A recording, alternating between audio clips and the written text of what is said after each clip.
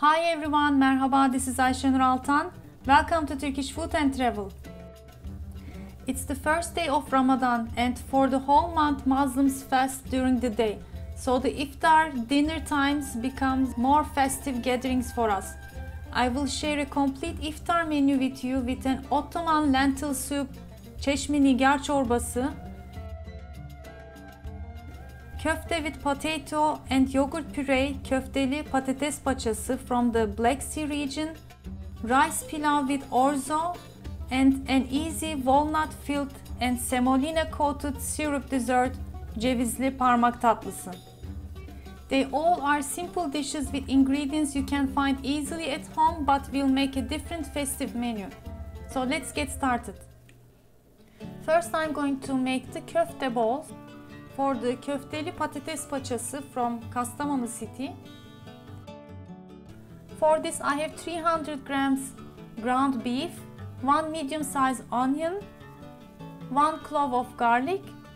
First I'm going to chop the garlic and onion in my food processor. You can also grate it if you like, but this way is more easier. Adding the ground beef and quarter teaspoon salt and black pepper,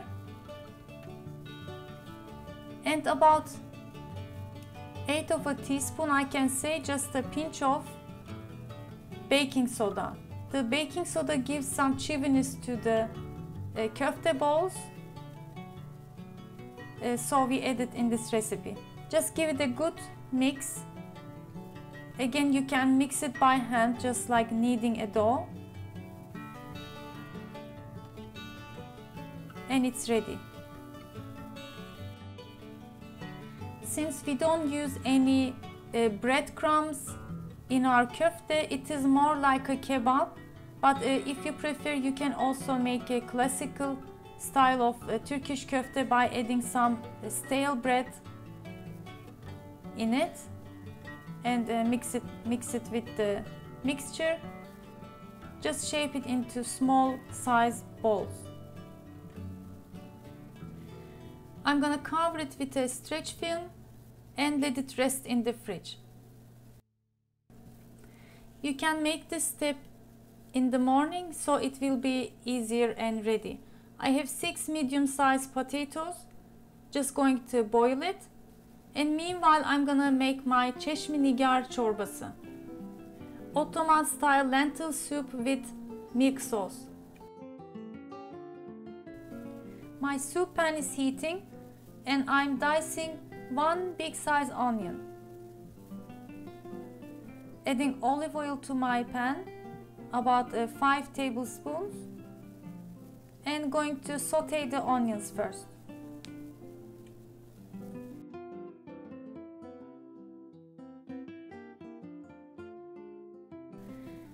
I sauteed the onions for about 2 minutes until I have nice golden color, and adding 1 tablespoon heaped flour, all-purpose flour, and going to brown it together a little bit, about 30-40 more seconds.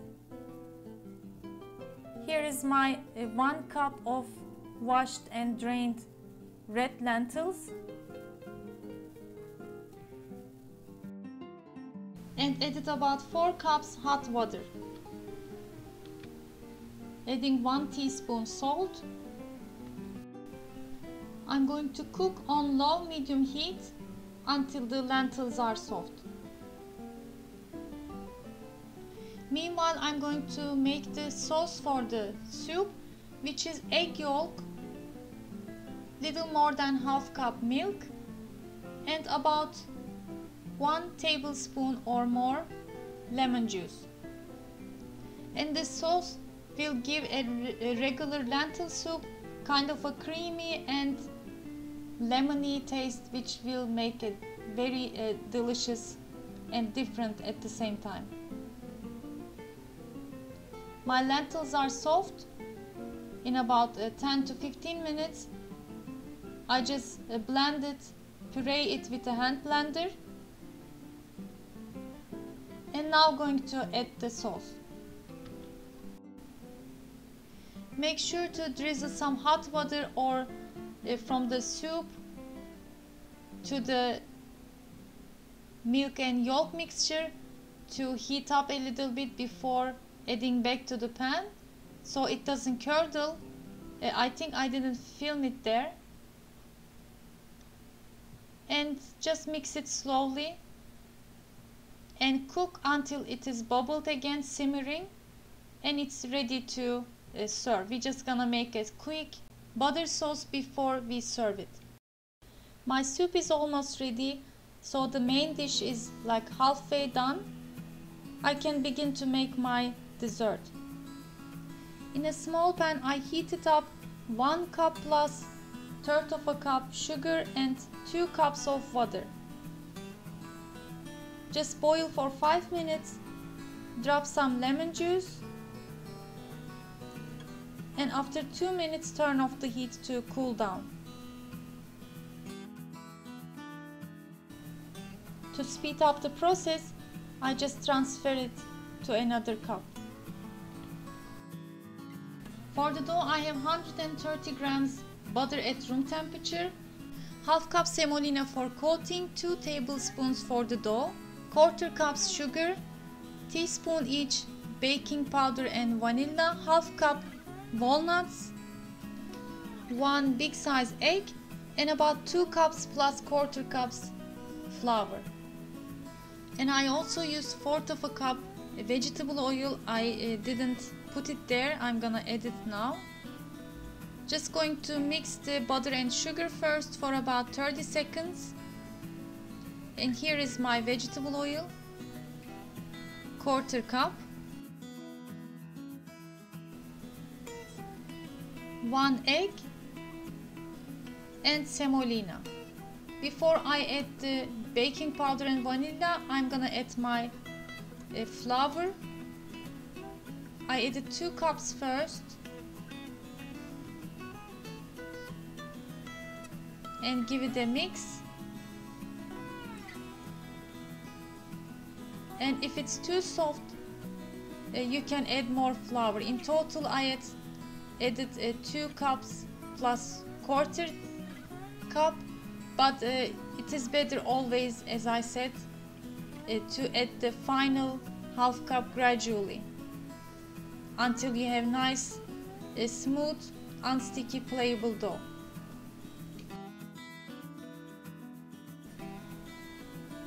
The baking tray I'm using is a little bit smaller than the oven tray, so when I pour the syrup,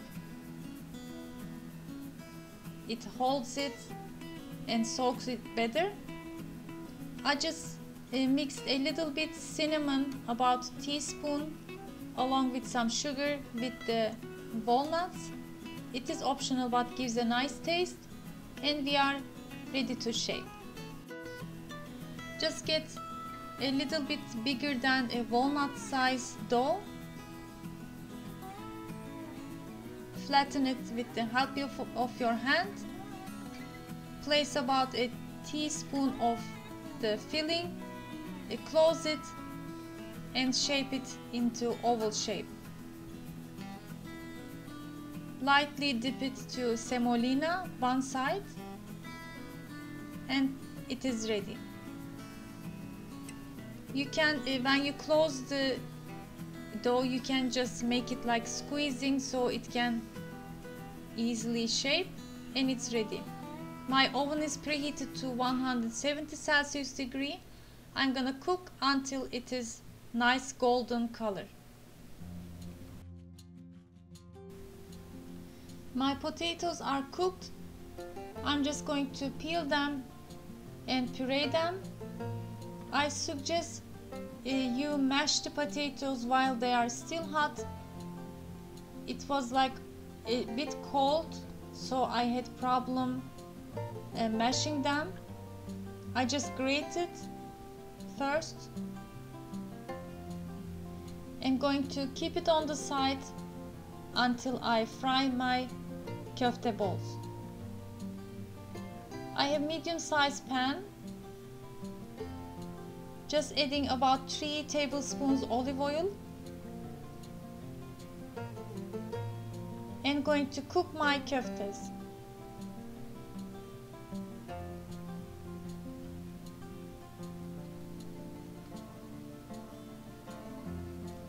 Just shake the pan from time to time and cook all sides. You can cover it for a time and cook thoroughly. Transfer the cooked köftes to another plate, and in the same pan just add a bit more oil and transfer the potatoes. We will also this way get the taste of the köftes and the oil, the fat coming from it in the potato puree. And here is the sauce that will make the regular potato puree to another level. In a medium-sized bowl, I'm mixing 2 cups of thick yogurt, half teaspoon salt, 1 egg and 2 cloves of garlic. And this, my friends, it gives it like a tangy, savory taste coming from the yogurt to your potato puree base, which makes everything really different and so powerful in taste. My potato puree is warm. Little by little I'm adding the yogurt sauce and give it a good mix. Again, normally it should be like a silky puree, so it is always better to puree the potato while it is still hot. I just helped it little bit with the hand blender and it's done.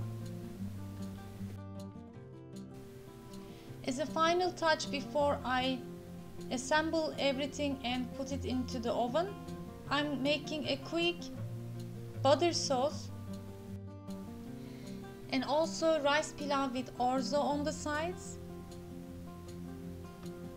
I just melted some butter and olive oil and added about 1 tablespoon tomato paste along with paprika and red pepper flakes. This rice pilav with orzo is probably our favorite side dish at home and from my childhood too. You can check the links for the recipe. I'm pouring my potato puree, patates paçası, to 9 by 13 inch medium sized pan, deep dish pan. Placing the köfte balls on top and drizzle the tomato and butter sauce. It's ready to go to oven just to heat up before serving. Everything is already cooked. You can cook for about 15 minutes. Meanwhile, my desserts were done. I waited for 5 minutes and poured the cold syrup over it. It easily soaks the syrup in about half an hour. It is better to wait at least 1 hour. And after it soaked it completely, you can take out from the syrup or drain the excess syrup because it will be more soft after a while if you don't.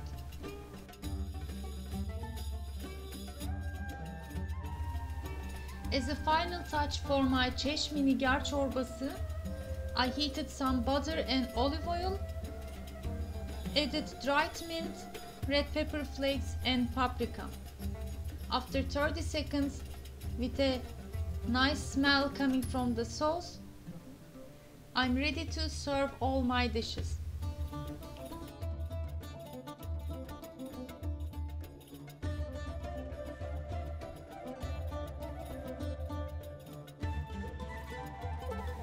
After pouring the spicy butter sauce over the soup, just gently mix it, not too much, and make sure every plate has some of the delicious sauce on top.